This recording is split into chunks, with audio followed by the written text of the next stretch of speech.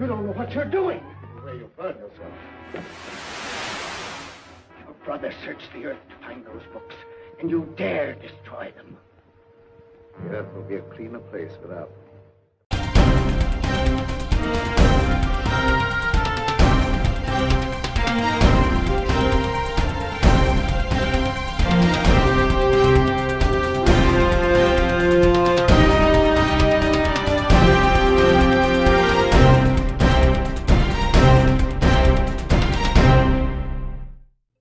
Good morning, good afternoon, good evening. You're watching PNT. I'm your host, welcoming you to another episode of PNT's Hidden UFO History, our ongoing documentary series where we dig deep into the Project Blue Book archive, hoping to shed light on a remarkable series of events that occurred from the late 1940s through the latter half of the 1950s. While most of us are familiar with the Roswell crash in July of 1947, the actual modern wave of UFO encounters began much earlier, with reports collected from World War II pilots who witnessed small craft they dubbed Foo Fighters performing maneuvers impossible for the propeller-driven craft of the day. Seen by both Axis and Allied pilots, the mysterious craft were but the harbinger of the events to come.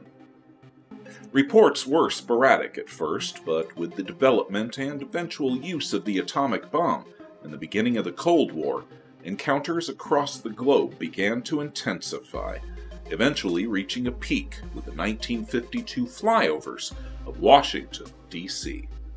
After extensive research in the Project Blue Book archives, piecing together the timeline of events from jumbled and often incomplete records, PNT has traced the events of the remarkable summer of 1947.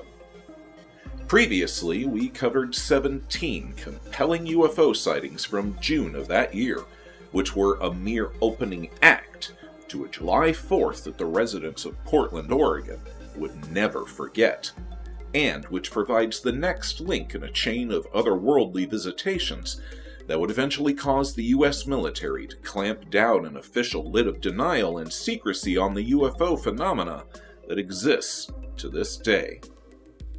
While there were hundreds of reported sightings during that Independence Day, we have selected those that stand out as being both the most remarkable and the most credible.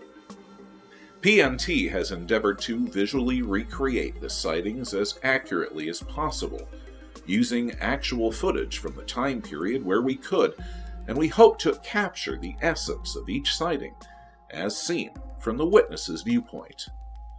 These recreations are solely for documentary purposes and are not presented as real footage, no matter how good we made them look.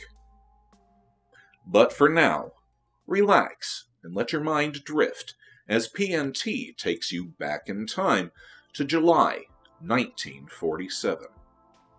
World War II is finally over, and the American economy is experiencing an unparalleled period of growth. The American dream begins to take shape, offering a lifestyle of ease and comfort, but only to the privileged. Racial segregation and discrimination still rule the land, and despite the accomplishments of icons such as baseball legend Jackie Robinson and world heavyweight boxer Joe Louis, the shiny new communities like Levittown, Pennsylvania, still screen their homeowner applications carefully and with prejudice. The use of World War II rationing was finally coming to an end, with ration coupons disappearing and sugar once again appearing in kitchens. Pan Am becomes the first worldwide passenger airline, and the Army Air Force successfully tests the F-80, the first aircraft to exceed 600 miles per hour. In movie theaters, audiences thrilled as Gary Cooper and Paulette Goddard star in the pirate epic Unconquered.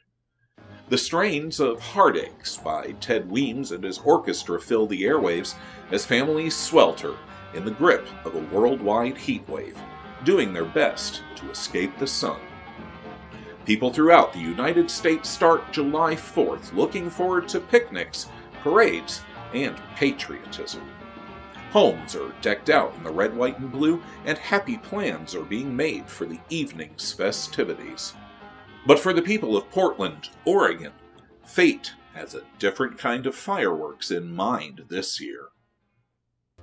11 a.m. near Redmond, Oregon.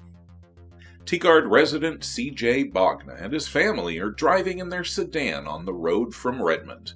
They've put the top down in order to catch the last of the cool morning air and are looking forward to the evening's celebrations.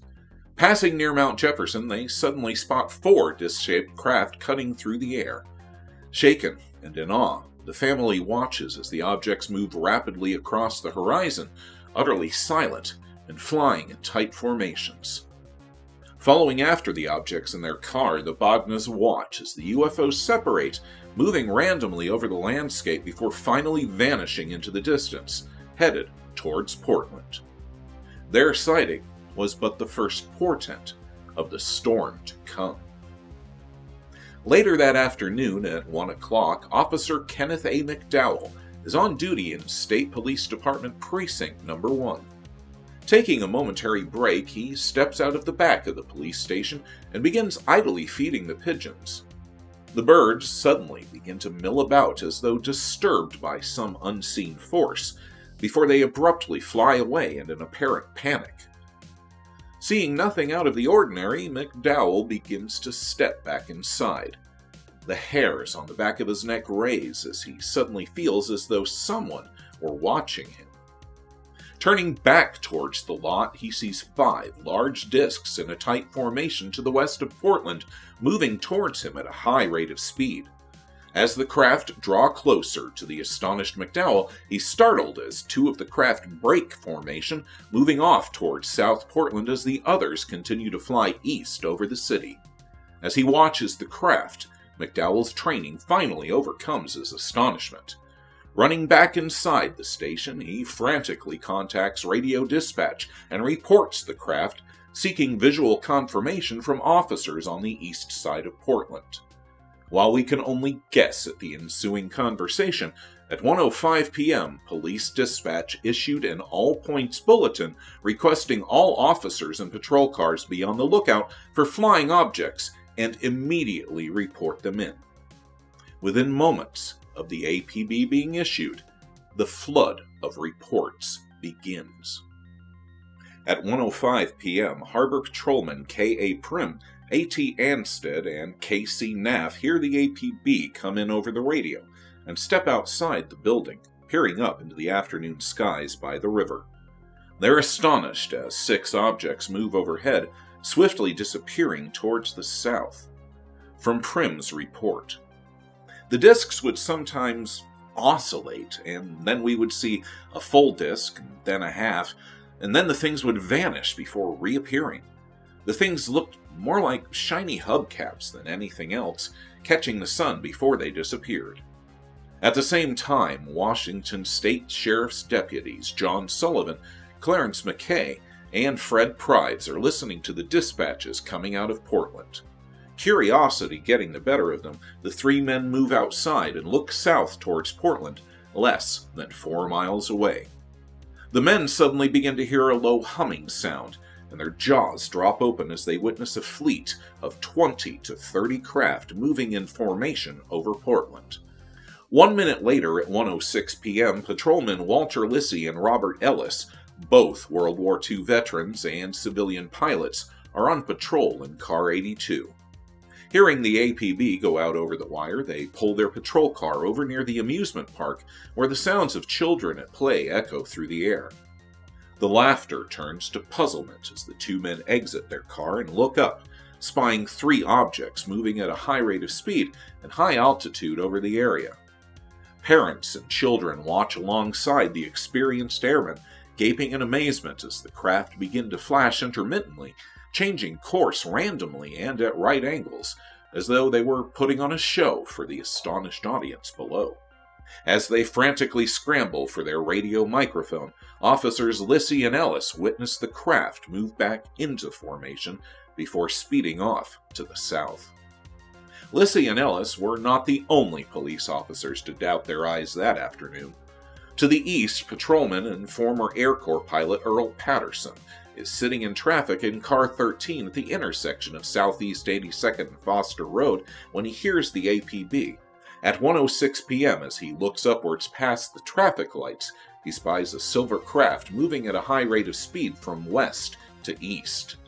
As he watches, in dumbfounded amazement, the craft abruptly turns at a 90-degree angle before moving overhead and vanishing towards the southwest. Whatever they were moving over downtown Portland, and they were all over the city. At 1:07 p.m., Sergeant Claude Cross of the Oregon State Police District 1 is the latest officer on duty to have his lunch interrupted by the APB. Setting down his sandwich and coffee with a sigh, he steps out and scans the horizon. Looking towards the east, he witnesses 3 discs moving in formation towards the northwest. Cross hears no sound from the craft as they move slowly overhead and vanish from sight. Shaken, Cross becomes the latest witness to call headquarters. Over the next 45 minutes, the reports begin to slow, and the harried dispatcher settles back in his chair with a sigh of relief. Looking at the pile of sightings scattered across his desk, he opens his lunchbox and shakes his head, grateful that he can finally eat his fried chicken, and that at last the emergency was over. He couldn't have been more wrong. At 2:00 p.m. that afternoon, Mr. E.A. Evans is relaxing in his living room, listening to the radio and reading the newspaper. Suddenly, he catches a gleam of light from outside. He glances out his window and sees nothing out of the ordinary until his jaw drops open in amazement at the sight of 3 metallic discs flying from west to east over the Willamette River. His forgotten newspaper falls from his hand as the discs pause momentarily over the Ross Island Bridge, hovering in place before moving off again. Suddenly snapping back to reality, he hurries for the phone to call the police as the objects dwindle in the distance. Across town to the south, in front of a neatly painted house, Miss Lawrence J. Hayward is weeding her flower bed, removing bits of crabgrass from among her prized begonias. The smell of a baking cake destined for that evening's dessert mixes with the heady scents of the multicolored flowers. Pausing in her labors, her attention is caught by a flash of light in the sky. Looking up, she is surprised to see a silver disc-shaped craft begin to move slowly over the sandy district. In her later report to the police and Project Blue Book investigators, the startled housewife describes the motions of the object as flipping about like a new dime, wobbling as it moved overhead, pausing from time to time as though it were curious about the homes below. Whether or not Miss Hayward's cake survived the incident is strangely not mentioned in the reports, but throughout the day, the discs continued to crisscross the skies over Oregon and Washington, providing equal measures of fascination and terror to the population below. Later that evening, the mass of sightings finally began to taper off, as though the mysterious visitors were wrapping up their mission and preparing to leave. Perhaps it was this final departure sequence that was witnessed by Mr. Thomas W. Dwyer at 5:00 p.m. when he, like many others that day, found his dinner interrupted by the unknown. As he was complimenting his wife on her delicious pot roast with carrots and potatoes, his attention is drawn to the window as he spots 2 discs flying high over Portland, moving purposefully to the southeast. Quickly dropping his fork and hurrying outside, he calls for his wife to come out to the backyard, hoping that she'll also see the craft. By the time she reaches her husband's side, the craft have already been lost from view, and she convinces her husband finally to come back inside and finish his dinner. While the conversation at the Dwyer's dinner table can only be guessed at, and is certainly not recorded in the reports, it's not very hard to imagine the way it ran. One would like to think that Miss Dwyer gave her husband the benefit of the doubt, but either way, Mr. Dwyer was insistent that they sit outside afterwards, and their patience was rewarded when at 5:30 they witnessed 2 more saucers moving slowly overhead, pausing over a nearby field before parting and moving off in separate directions, as though scanning the city one last time before departing. The following day dawned on a Portland in chaos. Hundreds of reports from both police and civilian witnesses had poured in. Officials were unable to explain the sightings and desperately turned to the Army Air Force for help. The military's response was to send Colonel G.R. Dobson of the Oregon National Guard to investigate the events. Rather than interview the official and civilian witnesses or even to read the massive reports, Dobson chooses instead to inspect the area from the air. With what is soon to become official military policy towards UFOs strongly evident, denial, Colonel Dobson's official report flatly and succinctly states that he found nothing suspicious and sees no need for further investigations of any kind. Dobson goes on to state that he cannot offer any definitive hypothesis as to what the objects are, but being as it was the 4th of July, it is possible that small pieces of aluminum were dropped by a plane as part of the local celebrations. Such pieces would appear to flutter, giving the impression of being a fast-moving disk. Interestingly, even Colonel Dobson appears to have had difficulty swallowing this far too convenient and far too pat explanation, going on to close his report with, "The above is not to be regarded as a very likely explanation, but only a possibility." One wonders if perhaps Dobson was rankling under the increasing pressure from his superiors to bring the investigation to an end, and ensure officially that flying saucers and little green men had nothing to do with it. Whether or not Colonel Dobson's token resistance was taken into account or even noticed, we may never know. But on the basis of his report, his observations of the area, and his direct recommendation, the case was swiftly closed and buried. As far as the U.S. military was concerned, there had never been anything but fireworks in the skies on July 4th. The residents of Portland, however, were not so certain, with the almost laughable military explanation of these sightings leaving the residents, pilots, and police officers of Oregon and Washington with precious little facts to explain the events or with which to find comfort in the middle of the night. Given the sheer mass of the reports from credible witnesses ranging from civilians to the Portland City Police, the Oregon State Police, Harbor Patrol officers, experienced commercial pilots, and military veterans, there can be no doubt that on the afternoon and evening of July 4th, 1947, something or someone came to visit the people of Oregon. What that something was, and the purpose behind it, remains a mystery. But the reports we've covered today are not even the full story of July 4th.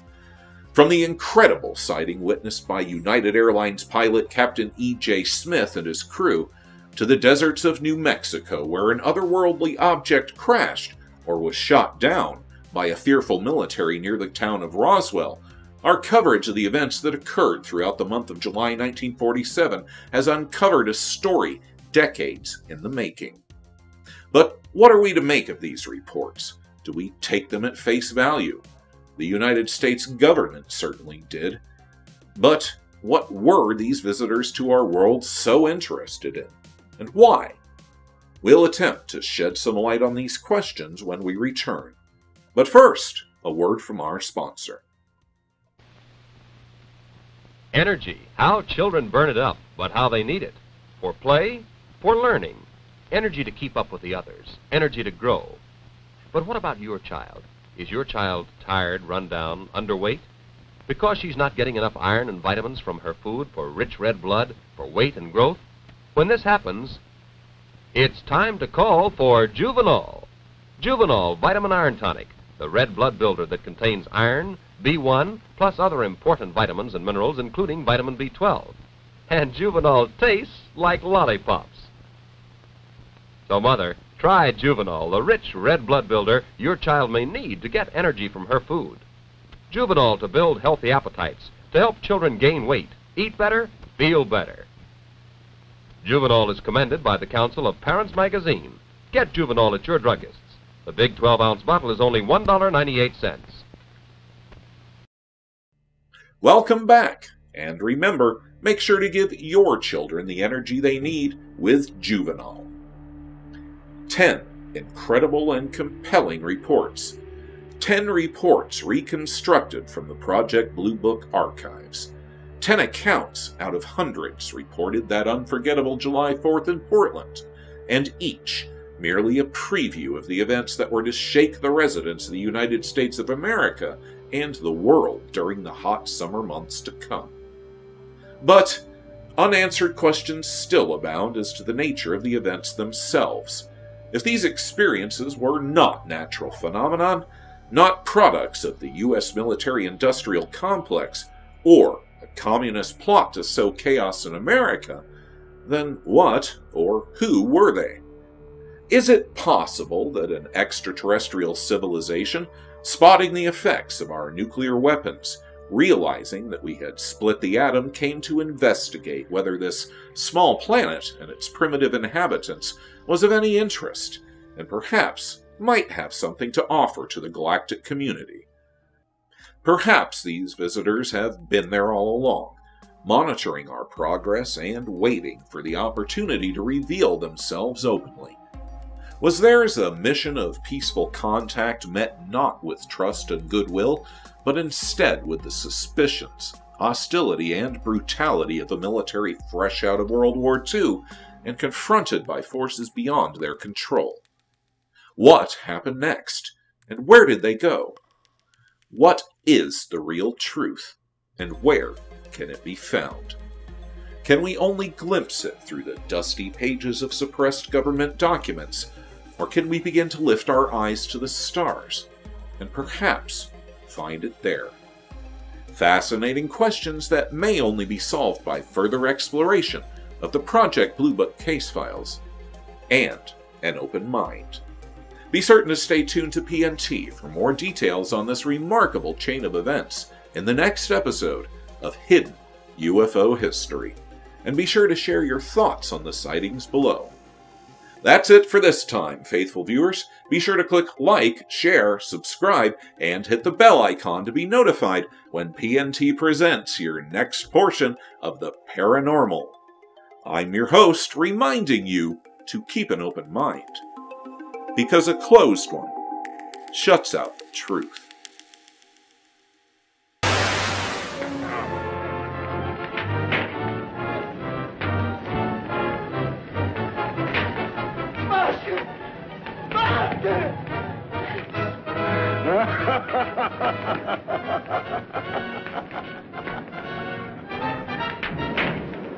You're weakening, aren't you? Your time is almost come.